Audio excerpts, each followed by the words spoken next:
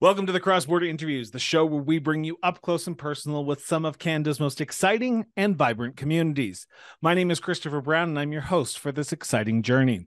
Over the course of this series, we'll be sitting down with local elected leaders from communities all across Canada. We will learn about who they are, what drives them, and how they are working to make their communities a better place for everyone who lives there. Now, we believe on the show that the best way to understand a community is to talk to the people who actually live and work there. That is why we are honored to have our guest onto the show today. Please help me welcome to the show Mayor Spencer Coyne of the town of Princeton in the province of British Columbia. Spencer, welcome to the show. Thanks, Chris. Thanks for having me. So, Spencer, you've listened to the show before, hence why I reached out. Where did your sense of duty come from? That's a really good question, and I've been thinking about this one. I think it comes from my family, to be honest. I've always been involved in the community. My great-grandfather, my dad, my grandfather, all involved in the community. We've got a long history of service to the community. And and it was never something you thought about. Something you did because that's what you do, right? Community helps raise you. You give back to the community as you become of age to do so. So you could have given back in many different ways, whether it be through volunteerism, whether through nonprofits, but you chose in 2018, if my research is correct, which sometimes it's not, to give back municipally. What was the draw to municipal politics? Oh, that's even a better question. So 2018 is when I ran for mayor. I actually ran for council in 2000 and was it two? I was elected for a term. I was 24 when I got elected. Um, I had been away to university over in Kelowna, and there I was active in the student movement there. And I came home and I was doing courses by correspondence. And my family's been here like from ever. I'm a member of the Upper Smokeman Indian Band, and this is home. We've always been here, and I come home, and all my cousins had moved away. My brother had moved away. My younger sister was still here; she was still in school. But the idea that my family and other families that were from here were having to move away to go to work and find a future really scared me.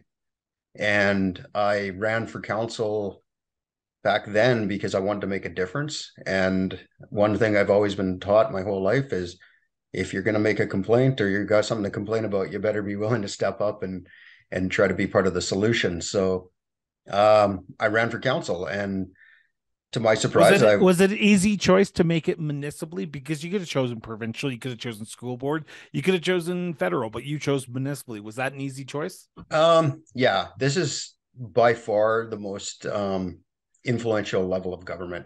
I mean, this is grassroots. Every decision we make, and I think this is something, if anybody's out there listening that isn't part of the municipal government world, every decision we make directly impacts the world we live in.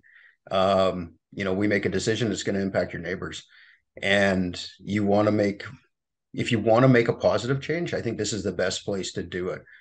Provincial government is a great place to try to make, big policy changes. But it takes a long time. Whereas here, back then it was 3 years, now it's 4 years. You can do a lot in the amount of time that you're sitting as an elected representative of municipal government.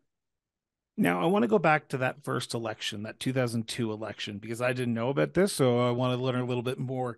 What was happening in 2002 that made you decide that was the year you were going to get involved and put your name on the ballot? Was it outside influence of family members or community members, or was it you being a 24-year-old guy going, I can do it, so let's do it? Because that's why I ran the first time. Yeah, my I don't think my family was 100% behind me at the first go. Same here, man. Same here. When I was going to university, we were driving up to the dorms, and I took a few years off, and so my dad was driving me up to drop off all my stuff, and there was a big sign for an election there, and the first thing he said to me is, "Don't even think about it." So I did it anyway. No, when I came home in 1996, the mine closed, and the that was devastating for our community. We had roughly 300 families up and leave after the closure, which just gutted our community. So by the time you get into the 2000s, there'd been a lot of upheaval. We had people leaving the community. EI had worn, it's gone. People are now struggling.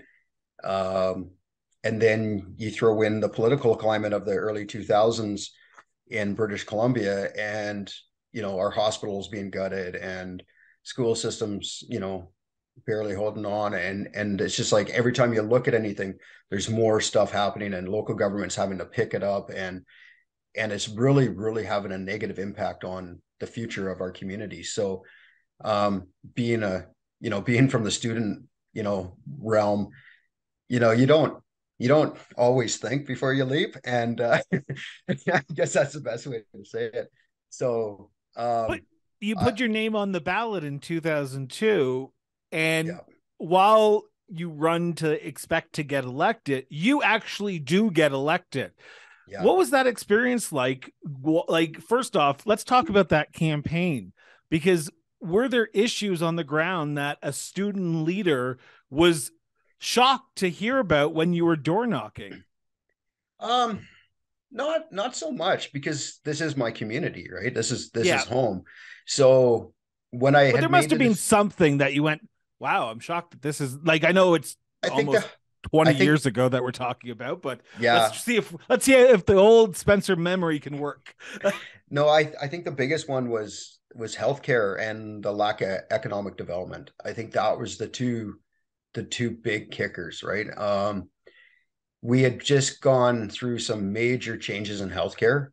They just pulled beds out of our hospital, and we went from being a fully operational hospital with surgeries and births. I mean, I was born in that hospital, to really being a first aid center at that point. I mean, it wasn't looking good. So I got involved right away on dealing with that, and there was a big protest over in Penticton, where there was hundreds, if not thousands, of people, and we marched through the city with holding empty bed frames and stuff to represent how many beds every community had lost and whatnot. And that was kind of one of the big parts of it. The other part was the economic development. There was no growth happening, and when you're watching all of your future just evaporate in front of you. I think that was what everybody was concerned, right? Like, how are we going to hold on as a community? How are we going to continue? How are we going to have jobs for our kids? How are my grandkids going to stay here and whatnot? So that really was my biggest focus, was like, let's get this sorted out. And like I said before, like coming from the student world, like we had massive budgets, we had all these things. I was a vice president of student services, which was a massive portfolio to begin with, right? And I mean, we had healthcare, we had transit, we ran a bar and a newspaper and all these things. So, there was a lot of transferable, um, real time practical knowledge that was able to just bring into the world that I was now stepping into. So there wasn't a lot of surprises there. It was more how little money we had to be able to do anything with was probably the biggest surprise. You walk into that ballot box for the first time, and I always like this question because it gives me a sense of how humble people can be when they actually get to vote for themselves in that matter. For you, walking into that ballot box in 2002, what type of feeling was going on in your body at that time? Because we always remember the first time you get to vote for yourself, but when you go municipally, it's a completely unique beast, because you're putting an X beside your name, which is going to affect the people's lives that you, if you are elected to represent. For you, what was that like? And do you still hold that same feeling every time you've gotten elected in 2018 and 2022? So this is going to be a surprise to you, Chris. I actually live just outside of the town boundaries. So I've Oh, that's never, right. no, BC no, is such a weird situation with yeah, that because you don't have to live in the community you represent. no, but I do live in my community. It's just I live Okay. on the other side of this imaginary line, and I've never actually been able to vote for myself. And most of my family, and people like to say, oh, it's because you're family, because we're, rather large family. But most of my family lives on the same farm. We've lived there since 1928 is when my great grandfather bought the place, and we're still there. And I've never been able to vote for myself. My dad, surprisingly, picked up the mantle of local politics later on in life, and he's now our area representative at the regional district. And I got to vote for him twice now, so that was pretty cool. Okay, well, that just changes that line of questioning then. But I want to talk about being elected now, because campaigning and being elected are two different beasts in itself. You can go knock on doors and you can hear the troubles that people are struggling with, whether it be healthcare, whether it be economic development, whether it be potholes. But when you are elected, when that blue check mark gets beside your name, or that star in BC for some strange reason via civic info, I still don't know what that means, but I guess it's elected. You now have the weight and responsibility to make the decisions that will affect people's pocketbooks. Yeah. And you are right when you say you are the front line of politics. These day-to-day decisions you make are affecting the day-to-day lives of people. How much of a responsibility do you put on yourself every time you walk into that council chamber, from even back in 2002 to when you were elected first time as mayor to 2018? How much of a responsibility do you put on yourself to make sure you get it right? That's a big question. My entire being right now is this role. Every morning, just about every morning, I try to make it down and have coffee with, the guys down The at the coffee Senate? shop. Yeah. Yeah. And I listen to them, and I listen to people, they stop me in the grocery store. I think that's a big disconnect between us and other levels of government as well. We are completely accessible. So, I mean, I have people coming to me and they're telling you their fears and their real concerns. And I take every one of them very seriously. Um, so just before the atmospheric river, I used to manage a business in town, and the owner decided it was time to retire. So he closed the business, and I've been a full-time mayor since then. And this is everything I do. And it's a big responsibility, but it's also something, and this is something that a lot of people, I don't think, fully understand either. I don't do anything for, like, right now. Like, there's a big picture, and I want my grandkids who aren't born yet to have an opportunity to live here, and I'm hoping that their grandkids have an opportunity to stay here. So when I go into that council chambers, I'm thinking not just about ourselves and right now. I'm thinking, what are my kids going to have? What are my grandkids? What are their grandkids going to have? And how can we set a legacy that in the future they still have the same opportunities, if not more, than what we have now? And so every decision I make is not just about right now. It's about the future, and it's also about everybody around us, because we live in this wonderful system here where we have the regional district, and our regional district area is quite removed. We're just over an hour and a half roughly to the next major center, and the regional district area H is what it's called around us. It's massive. It's the size of the entire rest of the regional district combined. So, we're the service hub for them. So when we make decisions, I also consider what impact am I going to have on these people that call Princeton home, but they don't live in our boundaries. And I think that's an important part. I'm also the vice chair of the regional district, so I kind of flip back and forth those two hats. On. Yeah. I want to pose this question. I wasn't going to, but it's an interesting statement you just made there. How do you balance that need of the growth and the future of your town with the here and now? Because if I go talk to your community, they'll be saying, we need to deal with these issues right now. But as mayor, you have to look, like you said, at the future. You can't just look at the here and now, because if you do, nothing is ever going to move forward. So how, in your 5 years as mayor so far, which we're going to get back to, and I know we're talking about issues right now, but I find this a fascinating conversation. How do you balance the needs of the future with the needs of the present day residents who are dealing with the issues that are coming up? They're kind of one and the same, right? If Okay. you so say one of the big things we're dealing with right now, and it's not even our wheelhouse, but we seem to be dealing with is healthcare and mental health and all the rest of it. So Provincial downloading's an issue? What? sometimes, eh? But or even we'll say our infrastructure. Infrastructure is a major problem. I mean, we just borrowed for the first time since 1974, I think it is. We borrowed money. We're doing a $7 million infrastructure upgrade because the pipes that we're replacing are 60 years old or over 60 years old now. So, right now the immediate issue is we keep having water breaks and everything else on top of all the stuff we're still dealing with on the flood. But if we want to be able to have capacity in the future and we want to have future growth, those old lines need to be replaced. So you look at the big picture and you say, okay, out there, I want to be able to have a sustainable community. In the meantime, in order for people to continue to have water, I need to have those lines replaced. So it's one and the same, right? If you don't look at just, and I think this is where there's some people have some problems with, and it's like they look at right now. They only look at like what's at the end of their nose, right? They're like, right now I need this. But if what you need is part of a bigger problem, how do you solve that bigger problem?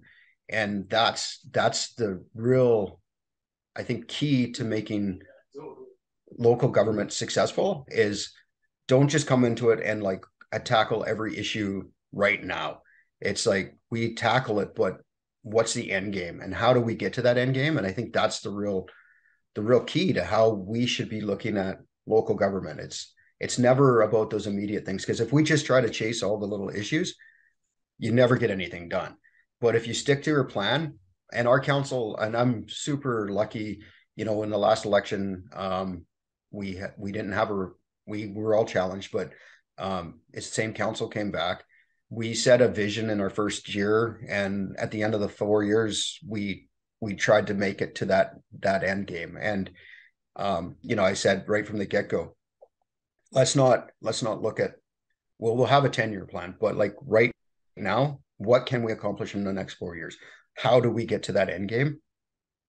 So everything that we're doing right now in the second term is a continuation of that, and it's just to continue moving forward in these 4-year increments so that we can have real outcomes. It's not just let's go build this, let's go do that. Like, what is the purpose of building that, and how are you going to pay for that? And I think that's something that doesn't always get seen, and especially at local government. And we're seeing it right now.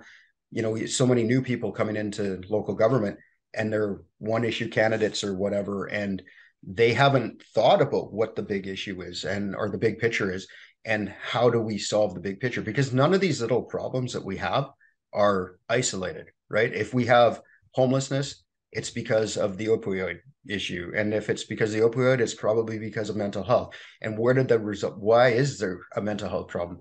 It's because we closed all the facilities in the early 2000s, and we've caught up. Everything's caught up to us now, and now we're dealing with this massive epidemic. And so everything's connected. You have to understand that and move forward from that, and have a plan to deal with it in that way. I'm going to throw in a political question here, and I threw it into a few of the other mayors that I've spoken to in BC, but you've talked about some issues that are not municipally minded issues. They are provincial or heck, even federal issues that you're talking about. Are municipalities like yours, like the town of Princeton, dealing with more federal and provincial issues on a regular basis now in 2023 than you were, say, even in 2018 prior to the global pandemic and the COVID-19? Yeah. I think or even from when you were first elected in 2002. Yeah, we deal with way more. When they brought in the community charter back in the early 2000s, it really changed the municipal game in BC. We went from just managing really some roads, water, sewer, basic infrastructure needs, some recreation and that, to now where it seems like we're bigger partners in everything. Like I think I sit on 5 different health committees. It's not even a municipal responsibility, but we're dealing with primary care networks, we're dealing with mental health, we're dealing with the hospital, we're dealing with so many different things. Um, there's Is that for the betterment of the community, do you think? And again, I'm not trying to throw you under the bus no, here to no, answer that's the question. it's a It's good just, it seems like question. you're an open guy. No, I am. I'm an open book. So it is it's a double-edged sword, I guess, because in a way it's not our wheelhouse. I have no authorities in any of it. Um, but at the same time, I can represent my community's needs the best that anybody can. Somebody at the health authority sitting in Kelowna or somebody sitting in Victoria might not necessarily understand that the health needs in Princeton are not the same as the health needs in downtown Vancouver or downtown Kelowna or even in the village of Karamias, which is only 45 minutes or so away. But I can sit there and I can say, no, our community needs this. I'm an industrial community, like we have needs that aren't the same as a tourism, purely tourism community. And we need proper representation for that. Um, I will say that when it comes to dealing with the provincial government, the last 4 or 5 years have been a lot easier than they had been in the past. And I think a lot of that has to do with the relationship I have with our MLA. We talk quite often. Grand Forks and Princeton are a lot of the same, and our MLA is from Grand Forks. He was on the regional district there, and so we got a lot of similarities, and we can discuss these things. Um, but I'll just say it. Do you The think federal government's nowhere to be found, right? Like what? What? it's Answer. painful. Come on. I'm no, I'm just being honest with you. Like it's painful. Like in order to get and that it really bugs me, to be honest. I was going to say another word, but it really does bug me because you know you watch these throne speeches and all the rest of it, and they keep talking about. And here we are, the federal government that doesn't even recognize municipalities as an entity under the Constitution, and here they are talking about getting involved in our world, but they only really want to talk to cities, right? They don't want to talk to little towns. They don't even know where half of us are, and here Heck, they don't even want to talk about cities. They just want to talk about capitals. yes, exactly. And it's so painful. And I was listening to one of the after one of the scrums or something afterwards yesterday, and they were talking about the throne speech and all that, and I think it was Krista Freeland, and she's saying something about the federal government came to the table about with healthcare, and we're really pushing the province, and if we're going to do climate change, it's the same thing. It's like, give me a break. Here we are. My community is the front line of climate change, right? Mine and We're Merritt going to talk about that later. and all my neighbors, we're the front line of this. And in healthcare, it's a federal government responsibility to send that money. And then that trickles down to now me having to be involved in healthcare and in a way that I've become quite proficient in healthcare issues, but that's not my job. And then for the federal government to be standing there saying, we're cracking down on these provincial guys. It's like, you're not funding us. That to me really gets under my skin when you hear federal leaders talking in that way. And it's the in Ottawa, I think there needs to be a big change in attitude and how they deal with not just the provinces, but the local governments as well. You have just set up a perfect segue because later on this year, we're actually going to be doing a series just on that, is the federal relationship with municipalities. So thank you for teeing that up so nicely. Greatly appreciate it, Spencer. I got lots to say on it. I'll invite you back on for that series. I want to know though, because you are someone, like you said, you're an open book. You kind of have a pulse in your community. You don't get elected and then reelected without having a pulse on your community. Is it challenging to be a small town mayor in 2023 with all the issues that are going on? Yeah. It's I have a lot of friends. It's not getting easier, is it? No, it's not. The civil I guess the civil discord is what you'd call it, has really changed in the last, well, in our last term. Um, Even in your community? yeah, there's certain elements of every community that have really changed. Like there's no there's some people out there that just hate you for being You. you, right? And it has, but it's not in the real. I hope it doesn't actually have anything to do with me. It's more the position or the fact that you're in a position of authority. And the pandemic was rough. Local mayors and councils, I think, like we became the target for a lot. We didn't have any say in anything that was done, right? It came from the federal or provincial government. We had to abide by the same rules everybody else did.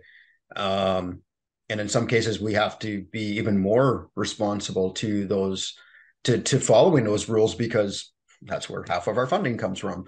So you can't really, wiggle around it. And we became the targets for a lot of that anger. And I know I have, colleagues that are no longer in their positions because of they became targets, and that's horrible. Why is Princeton a unicorn in that situation? Because you're right. You guys were one of the few councils that had a 0% turnover in the last election. And comparing that to 2018, when every councillor and mayor got turned over, there was no incumbent reelected in 2018 compared to 2022. Why is Princeton such a unique unicorn in that way? Um, well, I think it's a lot to do with the work we've done. Like I'll be honest, like there was a lot of the COVID stuff. Like we're pretty remote, right? We brought in a lot of the rules and whatnot. We didn't lay anybody off. I watched as a lot of our, municipal colleagues, they laid people off. We didn't do that. We found other jobs for our staff to do. We tried to keep as many functions going during COVID that we could to, if there was like a big celebration, if we could spread it out on an outside area, then we tried to, because we tried to keep community together. Our tourism numbers went up despite, Destination BC's wanting us to, but we're so close to Vancouver. We're 3 hours from the Lower Mainland, so all these day trippers and campers and that. So we saw a way to be able to capitalize on some of that, and we're a beautiful outdoor mecca. So if you want to go and be outside and not have to run into somebody, the greater Princeton area is the place to be. I mean, you've got, what is it, I think around 50 lakes to go to. You got rivers, you got streams, you got mountains from It's the literally like you listened to one of my shows before, you because you've hit tourism, you've hit issues. Like you are just the oh yeah. master of segues. Well, that's no, but so we saw that and we're like, let's encourage that, right? Like let's keep our businesses going. Let's try to encourage this, because when we come out of it, we don't want to be the ones that are just, hurting. And so we kind of stuck to our plan, and we didn't cut taxes, we didn't cut utility bills, and I know that was unpopular at the time, but we didn't have to have major tax increases to make up for losses, because we had already set out a plan and we'd already adopted our budget. And it's like, why change from the course? Like if we do, everything we want to do is going to be farther behind. So we just kept moving forward, and it kept people working and it kept the economy going. And I don't think we got hit as bad as some other places during the pandemic. And I'm not criticizing anybody else. I think we just were in a position that a lot of people weren't in at the time. And then you fast forward to, the atmospheric river, and we worked hard to bring our community back as fast as we could. I mean, we're still a long ways away. I mean, we just got permits on our water system last week. So, but we've always been about the community and bringing the community together and growing our community and trying to find ways to make sure everybody has a place here. And I think that's the difference between some of the sentiment out there and what we've done. I hope it continues. I mean, I always laugh. I said, I think I'm one of the only mayors that gets hugs in the streets. I've been down with a couple ministers and people give me hugs downtown, and I chuckle about it. But, during the flood, I was front and center. I was in people's homes. I was, help sandbagging and doing whatever I needed to do. And members of my council were doing the same thing. And because of that, but we're all from here too, right? Like, I'm lucky in that sense. One of my counselors, I went to school with his brother. He's a year older than me. I used to work for one of the counselors. One of our other counselors, Randy, he was the mayor for years, and now he's on my council, and he's lived here for most of his life, and we have a really good relationship, and he's there to support me when I need support from that side of things. And then one of my other counselors, I've literally known like all my life, and she was my babysitter at one time, and my CAO I used to work for when I worked for the regional district. So we're a tight knit group, and we're very community oriented. This is our home. None of us are going anywhere. So this is our priority is home, right? And making home better for not just ourselves and our families, but for everybody who lives here. I am cautious of time here, and I know we're literally at the 35-minute mark, and I haven't even asked you the second question of the second segment yet, but I'm going to now. And I'm going to start. I'll try to be fast. Hey, no worries. Hey, you have an hour. Let's kill an hour, man. As much as you want. Exactly. I want to preface this by saying this is a conversation between the mayor and myself. This is not a motion of council. This is not a direction of council. This is not a policy of council. This is the mayor's opinion. So, Mayor Coyne, as of recording this interview, what is the biggest pressing issue for the town of Princeton today? Do you just want one? What are the pressing issues then? I'm going to have to change that because everyone says, do you just want one? I'm like, okay, guess I have to change that now. Oh, really, we're dealing with a couple really big ones right now. The biggest one is getting drinkable water again. We're still on a boil water advisory from the yeah. We just got permits to be able to our construction permits. That's been a long slug to get that happening. So we're finally there. That's probably my number one asked question when I go downtown anywhere is what's happening with our water. But it's moving forward, and we're literally moving as fast as we can. The next one would be, what are you guys going to do with the dikes and the river? Everybody wants us to dredge the river. Climate change has drastically changed the future of not just our community, but I think this entire region of British Columbia. And we want to, whatever we do needs to be based on science. It's not going to be based on emotion or, opinion. It needs to be based on solid science. Yeah, I know. Go figure, right? Go figure that things shouldn't be based on opinion. If that's the case, I have some 4-year-old kids who really want gummy bears. Right. But no, seriously though, like when it comes to what our mitigation plan is going to be, I need to make sure that we do the best job we can do, because I've seen some modeling. What happened in California, if that was to happen here, I don't even know if our community would still be standing, right? Never mind what's on the other side of the mountains from us. So there's some big concerns there, and I want to make sure it's done right. And then I guess then the other big one, and it's people don't really relate it to the same issue, but it's around mental health. I've been really, really pushing for mental health supports in the community. We have, for the first time since probably the 1930s, we actually have like a homeless population in town. I know we're not supposed to say homeless anymore, but we have a homeless population, and we have last year we had a little tent city being built and whatnot, and I'm really aware of it, and I'm concerned, and I'm also concerned with some of the attitude around it. A lot of the people that were living there had been longtime residents. I knew there was a young fella there that I knew since he was a little boy, and now he's a man now, and he was living down there, and then I had new people in the community who just wanted him gone, just run him out of town. And I'm like, they have nowhere to go. Like, this is their home. This is the only home they've ever known. And now they've fallen into hard times. And some of them have, mental health issues. Some of them have been, abused as children. Some of them, there's a myriad of problems. And then we don't have any support. So, anybody who knows people who are usually addicted to a substance or alcoholics, there's always an underlying issue, or there's usually an underlying issue.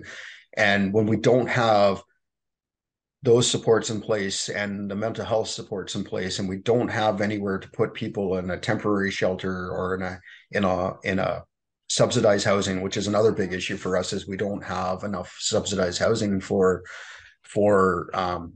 residents.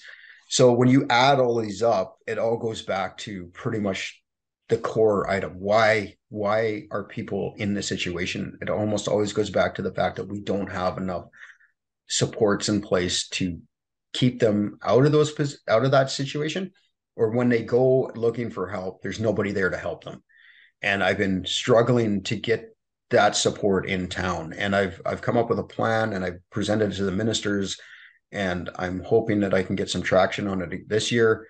But it's a slog, man. Like, it really is. Like, there's a lot of money being spent all You over feel the like you're place. running in the same place with some of these issues? Because um Sometimes. I'm gonna not burst your bubble here, because I'm pretty sure you understand this, but provinces don't look at communities your size and say, well, we don't have the money Oh, because the biggest issue is Vancouver or Victoria or Kelowna or this, that, or the other, the larger urban centers.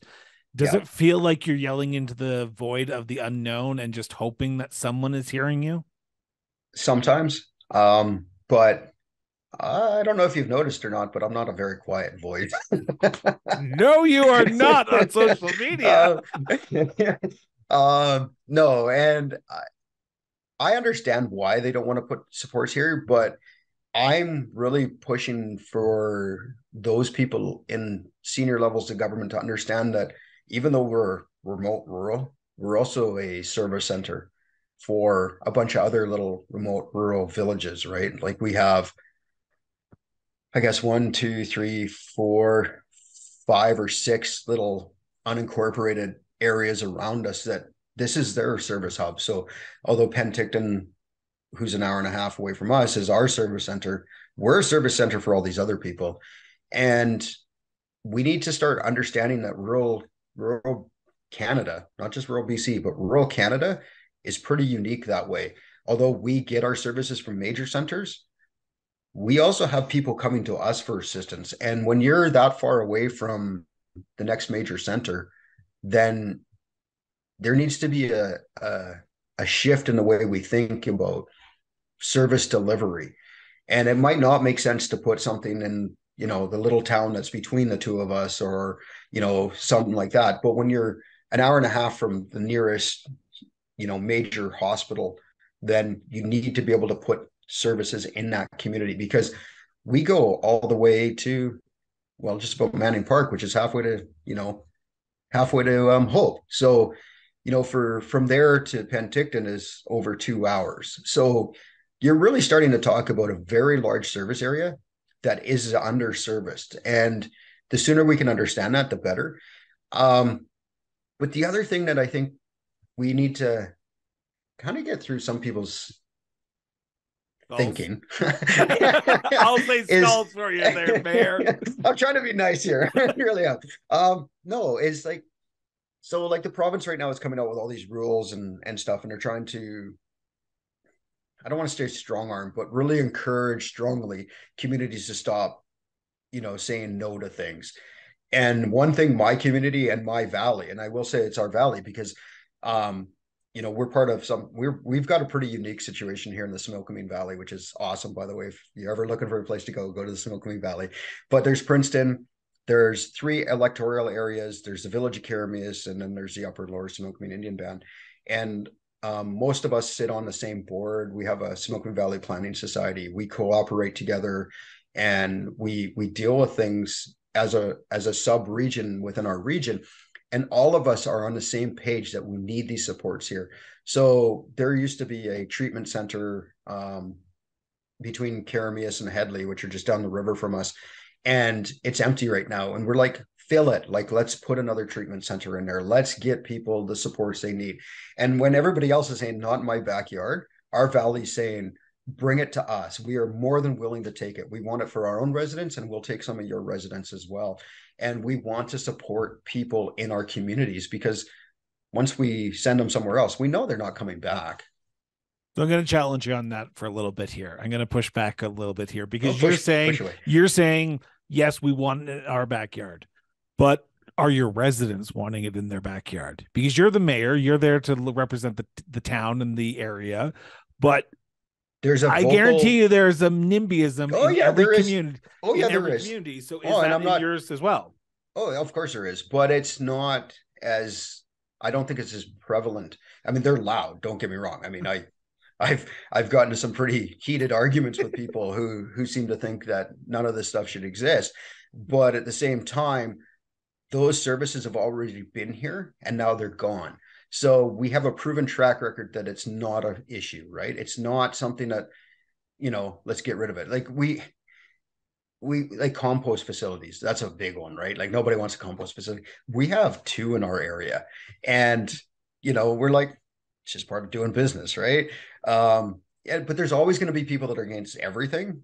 And if you always just say, okay, well, that minority of people don't want it, then let's walk away from it, then it's not doing the best for the greater good, right? Like, and if that's the sword I fall on, then that's the sword I fall on. But when it comes to our community, I always say this, is we are only as strong as our weakest link. And if our weakest link are those people who are down and out, then that's the strength of our community. And that's how strong we are. So if we don't take care of the people who have the least and can't look after themselves, what does that say about us as a community? It doesn't say much. So, and I've sat in coffee shops and I've argued this and debated it. And, usually at the end of the day, we all walk away with some sort of understanding that we can't just abandon everybody because it's not, the cool thing to do right now.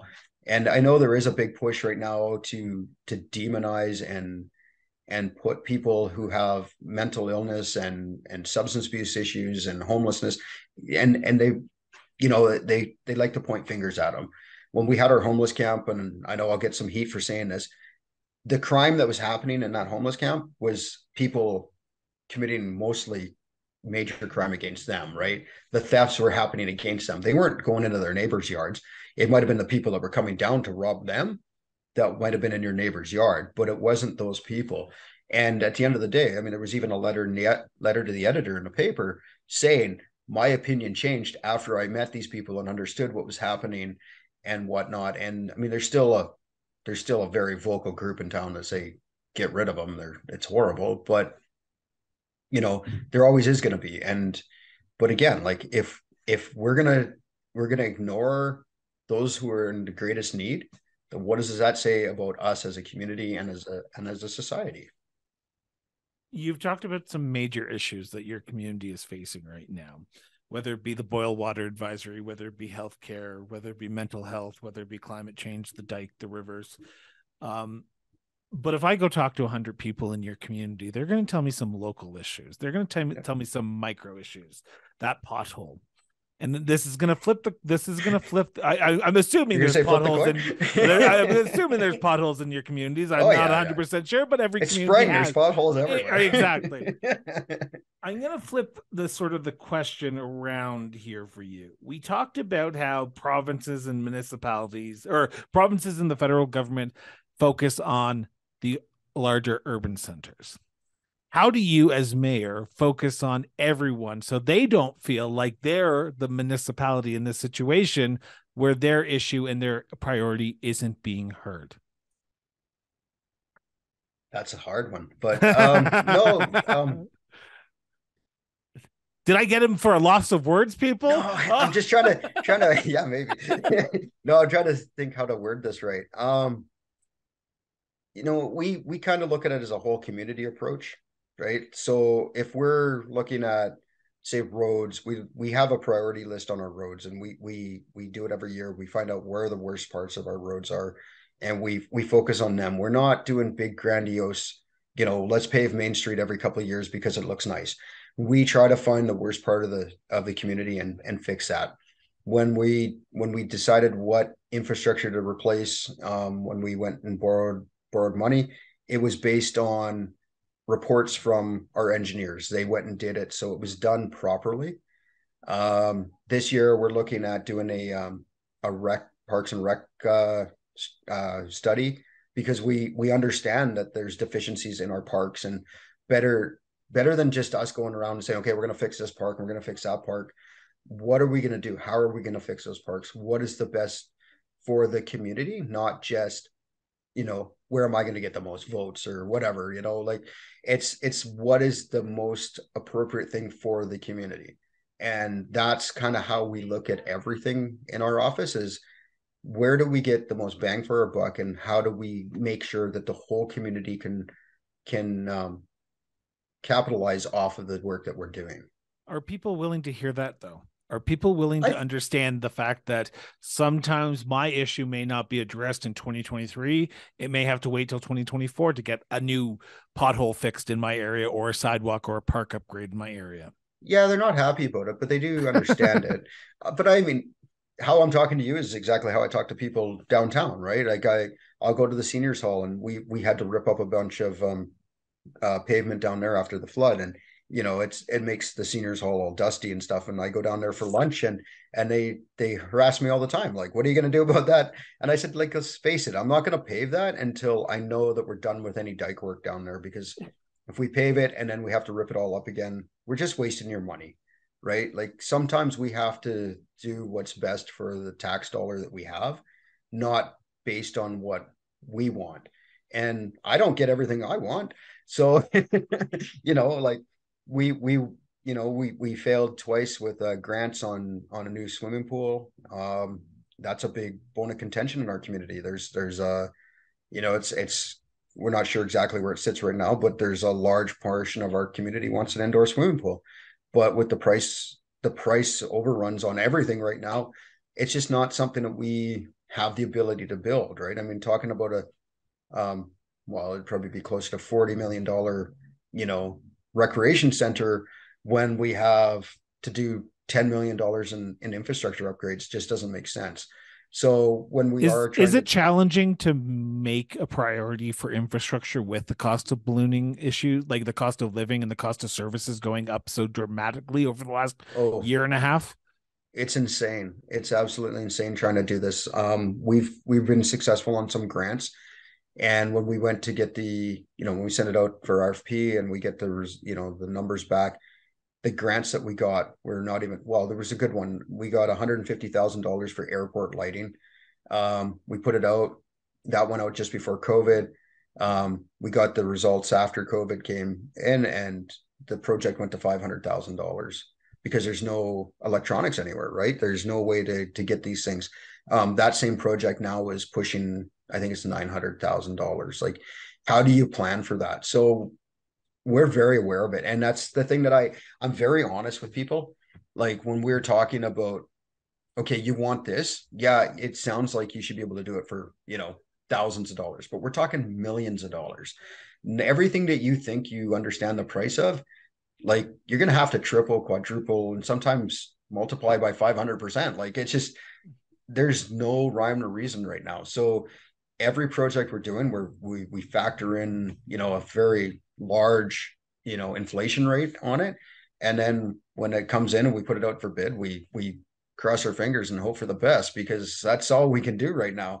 And it's, labor cost has gone up. I mean, we're going to see another spike in fuel costs coming up on April 1st. And when that happens, that's going to jack up inflation again. And it's going to be even harder to plan for things. So,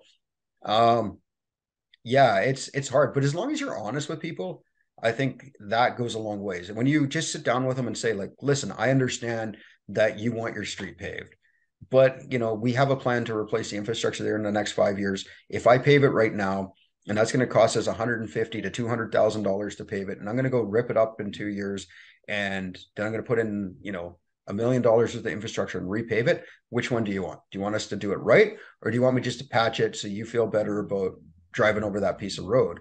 And at the end of the day, most people say, "Don't waste my money." So they're happy.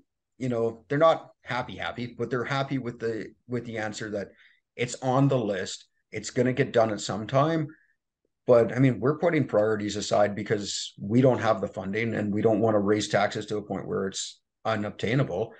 And I mean, we're stuck, right? Like, we're seventh lowest in the province right now for taxes. To be able to get to the middle of the pack, we're going to have to raise taxes, significantly over, a certain amount of years. But we're not going to do that. We're slowly going to increase, and we've been sticking to our increase. And this year, we're looking at about 9%, whereas usually it's 5%. But we have to factor inflation in. So, you know, there's things we just have to sacrifice, and we all do it. But you got to be honest about it. And when you go sit down with those people who really want that, pothole fixed in front of their house, say, yeah, we'll come and patch it, but you're not going to get a new street this year. Like, it's just it's not possible. And usually at the end of the day, they're happy about it. I want to ask one last question before we turn to our last segment, and it's about apathy. There has been a big apathetic draw when it comes to municipal politics. We are seeing voters turnout going down every election. In the town of Princeton, would you say people are engaged and are willing to give their feedback if you ask for it, or are people willing to be the keyboard warriors on social media and then look for the vocal minority to give their opinion and not worry about saying anything because it might ruffle feathers? That's a good question. So it's a new question I'm adding into the new rounds as these episodes air. It's mixed, right? With some things, people just don't engage in at all. Like this is an ongoing issue. Like, do you think the people of Princeton know what a municipality, your town, does? Like, I can guarantee you, if I go ask 100 people, they'll know what the province delivers, what the federal government delivers, but would they know who their councillors are, or what they the would know day-to-day responsibilities are for town council? I think they would know who their counselors are. I don't know if they would totally understand where our sphere of influence is. We struggle with this at the regional district. Like I said, I'm the vice chair there, and I just had this conversation with our communications guy yesterday, because we're working on an infographic on what every level of government does. Because at the regional district, we don't deal with roads, but they've got all these roads in the regional district. So it's like, go talk to the province. So there's always these overlapping issues. Like, the water is a perfect example. I get hammered. Why aren't you building the water? It's like, well, we need approval from the health authority to be able to build the water system. Well, why is that? Aren't you the town? Yeah, but we have to abide by certain rules too, right? And that's a building code is another one, right? Like, why is your building inspector so hard on us?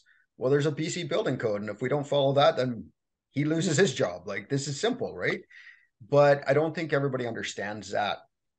But there are things that people are very tuned into. There's other things that they just don't seem to care about.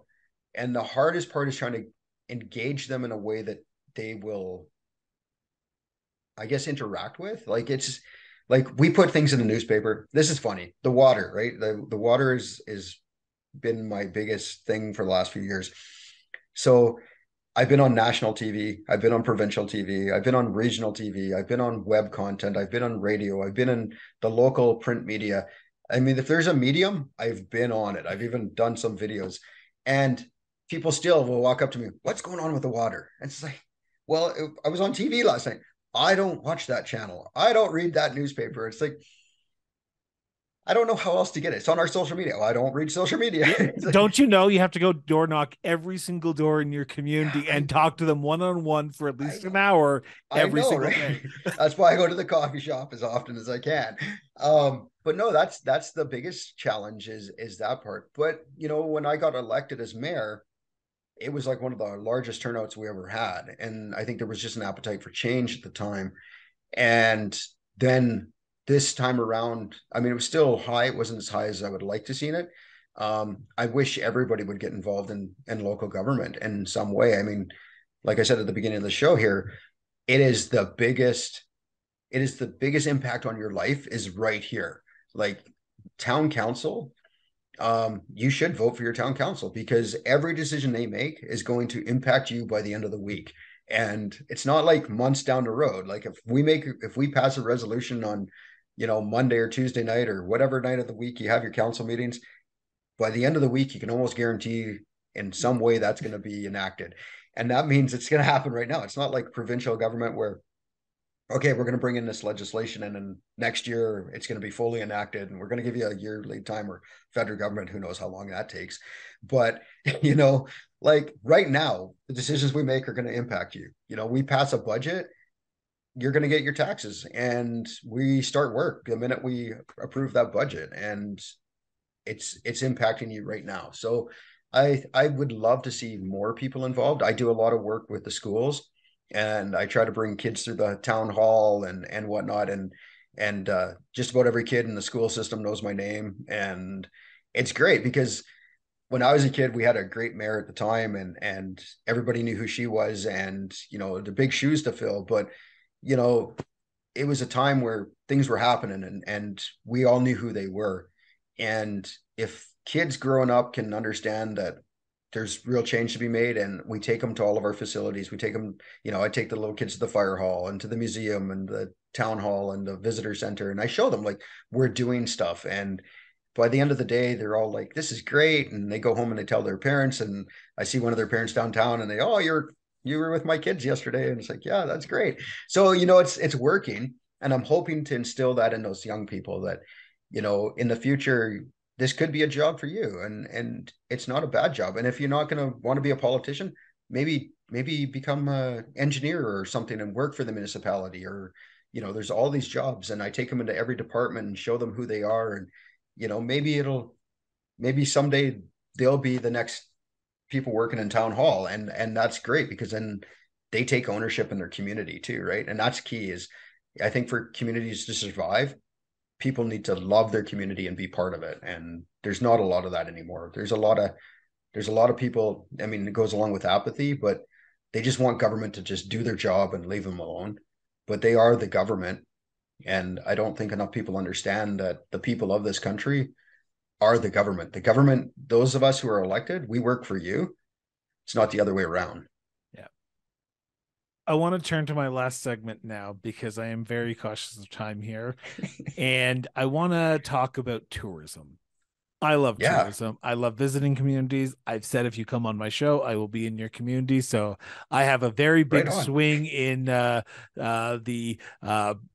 Penticton, Princeton, Kelowna, Kamloops area of Soyuz area of BC over the summer, but I'm looking forward to it. So I'm going to be in your community.